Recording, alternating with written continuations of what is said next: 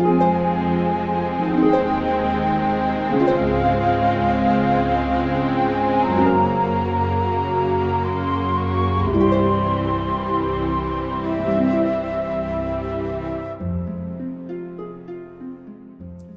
welcome back again, Odon. Good to have you back. And here's a second question that comes up, and this one is from Travel Europe, and he's referring to the Quran, chapter 4, verse 171. So let me read the verse to you and to everybody, and then I'll share his question with you concerning the verse. And the verse, now I'll be reading from Hilali and Khan. For those people who ask me, I mean, there are so many different translations. No one of them are really good. But this is the one that all my Muslim friends demand that I use. It's by Dr. Muhammad Taqi al-Din al-Hilali and Dr. Muhammad Muhsin Khan. So this is their translation. It's not a great translation, but it's the most popular one amongst English-speaking Muslims that I know, so that's why I'm using it. And this is what it says. Chapter 4, verse 171. O people of the scripture, do not exceed the limits in your religion, nor say of Allah aught but the truth. The Messiah Isa, son of Mary, was a messenger of Allah and his word, and a spirit created by him. So believe in Allah and his messenger. Say not three. Cease. Better for you, for Allah is one ilah, glorified is he above having a son. To him belongs all that is in the heavens and all that is in the earth, and Allah is all-sufficient as a disposer of affairs. So that's chapter 4, verse 171. And here is the question by Travel Europe. And he asks this, Odon, in chapter 4, 171, which is also repeated on the Dome of the Rock and the inscriptions there, it first calls upon the people of the book and then tells them, don't say three, which is about halfway down the verse. So it's clearly referring to Christians, not Jews. Am I correct?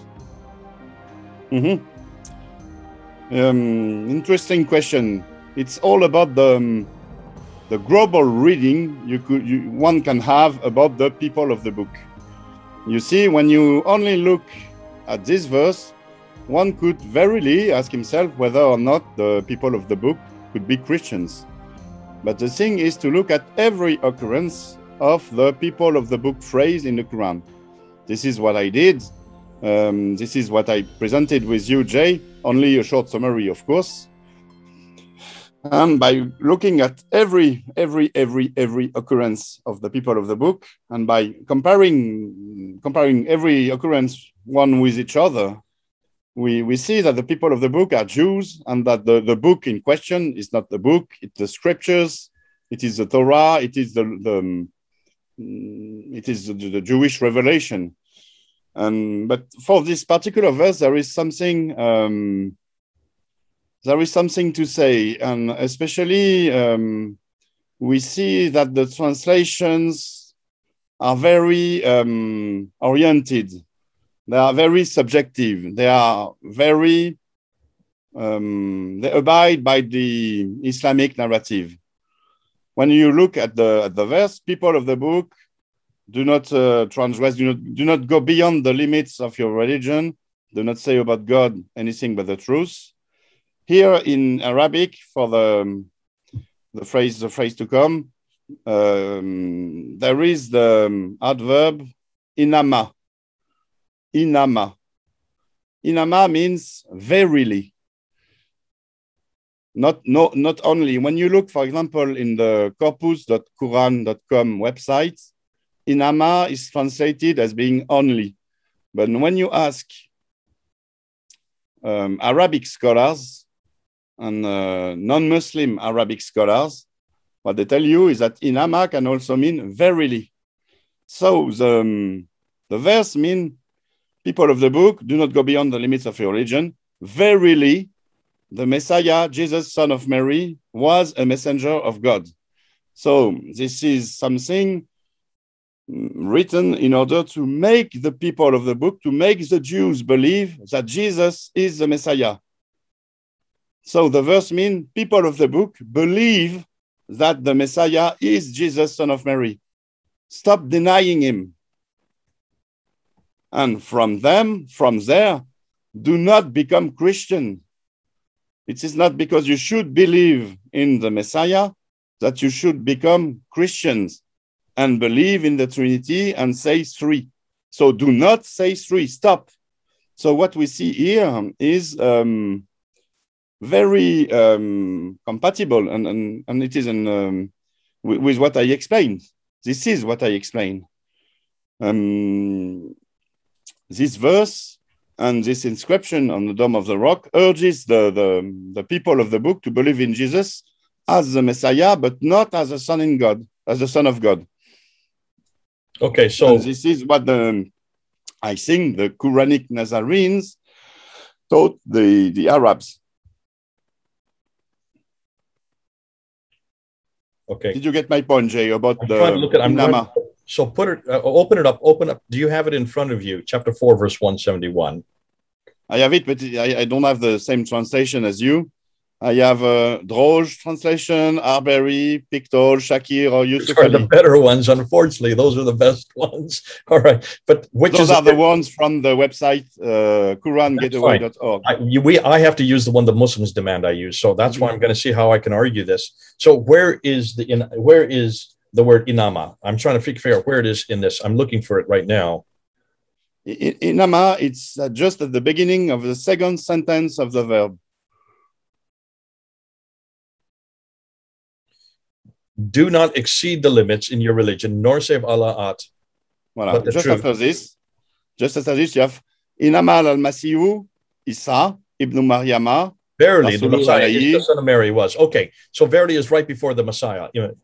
Inama al-Masih. Okay, so there it is right there. Most scholars, most Muslim scholars want this verb to mean only. They want this word to mean that the Messiah was only the son of Maryam. Now, in my translation, they have it in parentheses here, and this is why I didn't read it when I read it, because I don't read the parentheses, because that is commentary that has been added to the text. So in mine, it says, do not exceed the limits in your religion, nor say of Allah but the truth. The Messiah, Isa, son of Mary, was no more than. Well, that would be like only. Though that take out no more and say, verily, the Messiah is son of Mary, was a messenger of Allah and his word, which bestowed on Maryam and a spirit. So you're saying that's where it comes in. But then you still haven't answered the question about later on in the halfway down the verse where it says, say not three, because the Jews don't say three. It's the Christians that say three. So how is it that this could be to the Jews and not the Christians? Once you have made the Jews believe that Jesus is the Messiah, the thing is to just leave them there and not have them believe that Jesus is the Son of God. You see, it's all about the Nazarene theology. Jesus, in the Nazarene way of seeing him, was God's apostle, God's Messiah, but he was not God himself. This is why, opposed to both the rabbinical Jews, who did not believe that Jesus was the Messiah, and they also opposed the Christian, because the Christian thought that Jesus was the Son of God. Okay, but Odon, okay, maybe I'm not following your, maybe I'm following, but I understand what Travel Europe's trying to ask, and that is, it's understand, and I agree with you. If you look at the whole context of all the references to the Nassarenes all the way through, you will see that this is referring to the Jews. However, in this case, is what he's asking. In this case, since the reference "say not three," cease is better for you, for Allah is one. No Jew would have said three. Only Christians would say three: God the Father, God the Son, and God the Holy Spirit. The Trinitarian formula. So this seems to me, even looking at it tertiarily, is that this is a verse that is geared towards the Christians, not the Jews. The Christian already believe that Jesus is the Messiah.